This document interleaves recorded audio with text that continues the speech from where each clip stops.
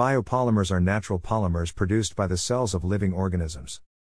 Biopolymers consist of monomeric units that are covalently bonded to form larger molecules. There are three main classes of biopolymers, classified according to the monomers used in the structure of the biopolymer formed: polynucleotides, polypeptides, and polysaccharides. Polynucleotides, such as RNA and DNA, are long polymers composed of 13 or more nucleotide monomers. Polypeptides and proteins are polymers of amino acids, and some major examples include collagen, actin, and fibrin. Polysaccharides are linear or branched polymeric carbohydrates, and examples include starch, cellulose, and alginate. Other examples of biopolymers include natural rubbers, suberin and lignin, cutin and melanin. Biopolymers have applications in many fields, including the food industry, manufacturing, packaging, and biomedical engineering. In the structure of DNA is a pair of biopolymers, polynucleotides, forming the double helix structure. A major defining difference between biopolymers and synthetic polymers can be found in their structures. All polymers are made of repetitive units called monomers. Biopolymers often have a well-defined structure, though this is not a defining characteristic. The exact chemical composition and the sequence in which these units are arranged is called the primary structure. In the case of proteins, many biopolymers spontaneously fold into characteristic compact shapes, which determine their biological functions and depend in a complicated way on their primary structures. Structural biology is the study of the structural properties of the biopolymers. In contrast, most synthetic polymers have much simpler and more random structures. This fact leads to a molecular mass distribution that is missing in biopolymers. In fact, as their synthesis is controlled by a template-directed process in most in vivo systems, all biopolymers of a type, say 1 specific protein, are all alike. They all contain the similar sequences and numbers of monomers, and thus all have the same mass. This phenomenon is called monodispersity, in contrast to the polydispersity encountered in synthetic polymers. As a result, biopolymers have a dispersity of 1. The convention for a polypeptide is to list its constituent amino acid residues as they occur from the amino terminus to the carboxylic acid terminus. The amino acid residues are always joined by peptide bonds.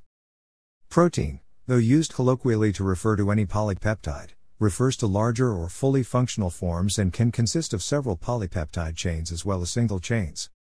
Proteins can also be modified to include non-peptide components, such as saccharide chains and lipids. The convention for a nucleic acid sequence is to list the nucleotides as they occur from the 5' to the 3' end of the polymer chain, where 5 and 3 refer to the numbering of carbons around the ribose ring which participate in forming the phosphate diester linkages of the chain. Such a sequence is called the primary structure of the biopolymer. Sugar polymers can be linear or branched and are typically joined with glycosidic bonds.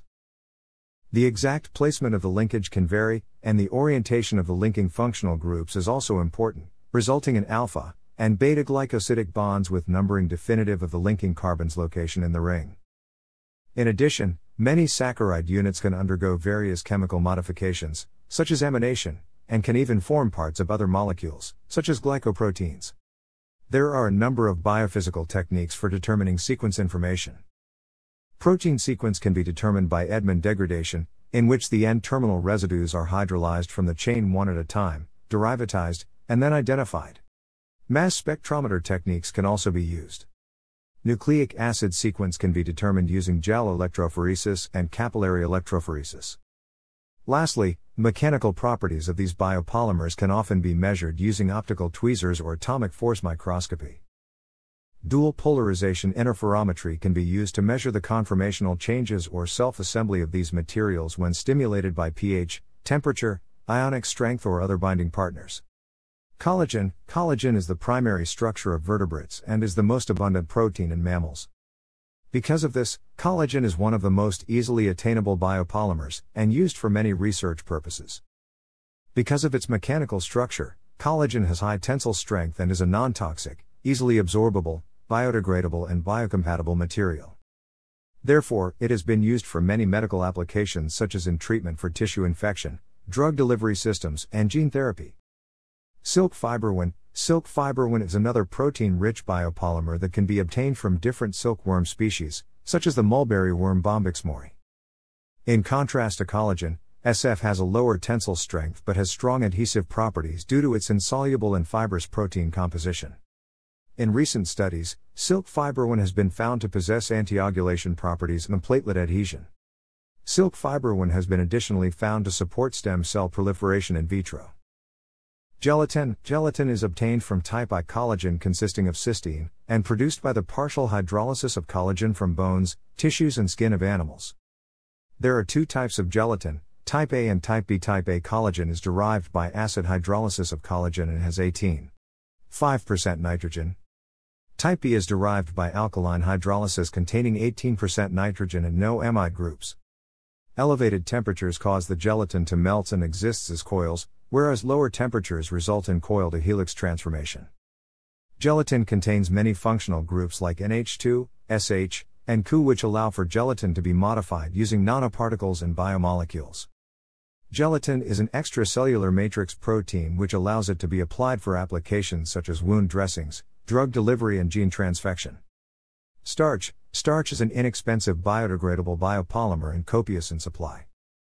Nanofibers and microfibers can be added to the polymer matrix to increase the mechanical properties of starch, improving elasticity and strength. Without the fibers, starch has poor mechanical properties due to its sensitivity to moisture.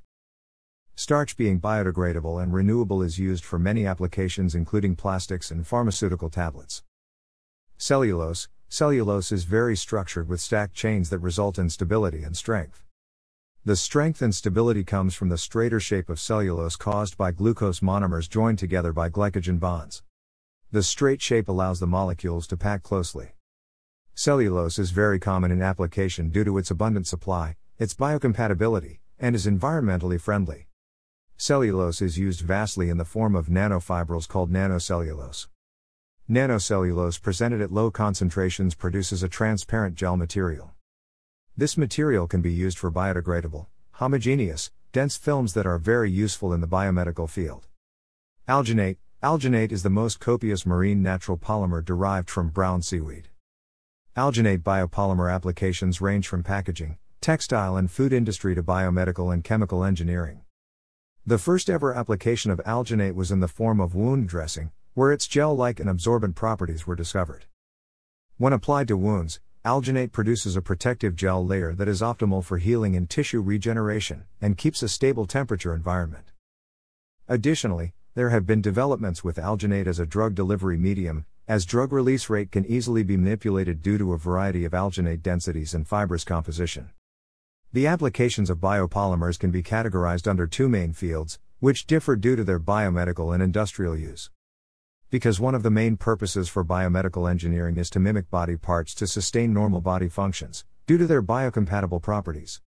Biopolymers are used vastly for tissue engineering, medical devices and the pharmaceutical industry.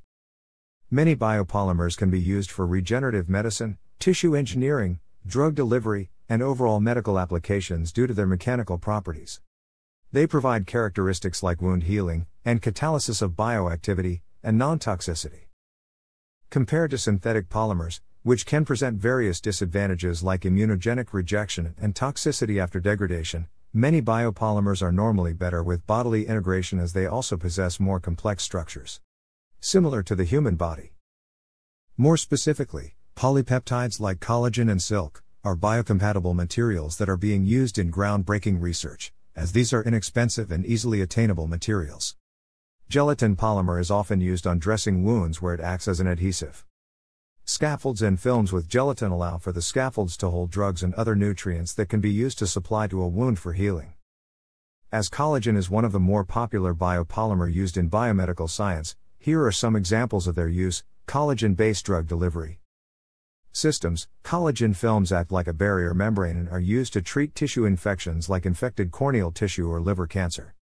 Collagen films have all been used for gene delivery carriers which can promote bone formation. Collagen matrices or sponges can be used to treat wounds for tissue regrowth and reinforcement. Collagen sponges. Collagen sponges are used as a dressing to treat burn victims and other serious wounds. Collagen-based implants are used for cultured skin cells or drug carriers that are used for burn wounds and replacing skin. Collagen is hemostat. When collagen interacts with platelets, it causes a rapid coagulation of blood. This rapid coagulation produces a temporary framework so the fibrous stroma can be regenerated by host cells. Collagen bases hemostat reduces blood loss in tissues and helps manage bleeding in cellular organs like the liver and spleen. Chitosan is another popular biopolymer in biomedical research. Chitosan is derived from chitin, the main component in the exoskeleton of crustaceans and insects and the second most abundant biopolymer in the world.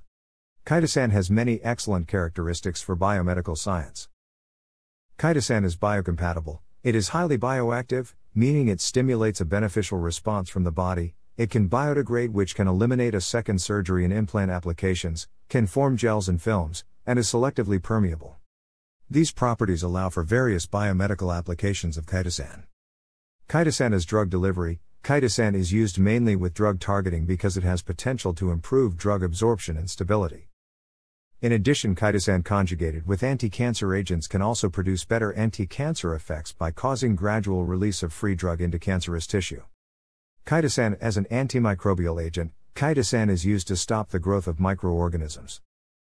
It performs antimicrobial functions in microorganisms like algae, fungi, bacteria, and gram-positive bacteria of different yeast species. Chitosan composite for tissue engineering. Blended power of chitosan along with alginate are used together to form functional wound dressings. These dressings create a moist environment which aids in the healing process. This wound dressing is also very biocompatible, biodegradable, and has porous structures that allow cells to grow into the dressing. Food. Biopolymers are being used in the food industry for things like packaging, edible encapsulation films, and coating foods. Polylactic acid is very common in the food industry due to its clear color and resistance to water. However, most polymers have a hydrophilic nature and start deteriorating when exposed to moisture. Biopolymers are also being used as edible films that encapsulate foods. These films can carry things like antioxidants, enzymes, probiotics, minerals, and vitamins. The food consumed encapsulated with the biopolymer film can supply these things to the body.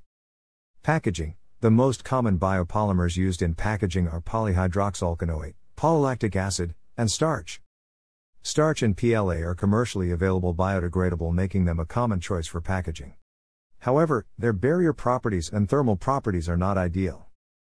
Hydrophilic polymers are not water resistant and allow water to get through the packaging, which can affect the contents of the package. Polyglycolic acid is a biopolymer that has great barrier characteristics and is now being used to correct the barrier obstacles from PLA and starch. Water purification. Chitosan has been used for water purification. It is used as a flocculant that only takes a few weeks or months rather than years to degrade into the environment. Chitosan purifies water by chelation. This is the process in which binding sites along the polymer chain bind with the metal in the water, forming chelates. Chitosan has been shown to be an excellent candidate for use in storm and wastewater treatment. Some biopolymers such as PLA, naturally occurring xane, and poly-3-hydroxybutyrate can be used as plastics, replacing the need for polystyrene or polyethylene-based plastics. Some plastics are now referred to as being degradable, oxidegradable, or UV degradable. This means that they break down when exposed to light or air, but these plastics are still primarily oil-based and are not currently certified as biodegradable under the European Union Directive on Packaging and Packaging Waste. Biopolymers will break down, and some are suitable for domestic composting. Biopolymers are produced from biomass for use in the packaging industry. Biomass comes from crops such as sugar beet, potatoes, or wheat. When used to produce biopolymers, these are classified as non-food crops. These can be converted in the following pathways: sugar beet, glyconic acid, polyglyconic acid, starch, lactic acid, polylactic acid, biomass, bioethanol, ethene, polyethylene. Many types of packaging can be made from biopolymers: food trays, blown starch pellets for shipping fragile goods, thin films for wrapping. Biopolymers can be sustainable, carbon neutral, and are always renewable, because they are made from plant materials which can be grown indefinitely. These plant materials come from agricultural non-food crops. Therefore, the use of biopolymers would create a sustainable industry. In contrast, the feedstocks for polymers derived from petrochemicals will eventually deplete. In addition, biopolymers have the potential to cut carbon emissions and reduce CO2 quantities in the atmosphere. This is because the CO2 released when they degrade can be reabsorbed by crops grown to replace them, This makes them close to carbon neutral. Biopolymers are biodegradable, and some are also compostable. Some biopolymers are biodegradable. They are broken down into CO2 and water by microorganisms. Some of these biodegradable biopolymers are compostable. They can be put into an industrial composting process and will break down by 90% within 6 months. Biopolymers that do this can be marked with a compostable symbol, under European Standard N13432. Packaging marked with this symbol can be put into industrial composting processes and will break down within 6 months or less. An example of a compostable polymer is PLA film under 20 micrometers thick. Films which are thicker than that do not qualify as compostable, even though they are biodegradable. In Europe there is a home composting standard and associated logo that enables consumers to identify and dispose of packaging in their compost heap. Thanks for watching.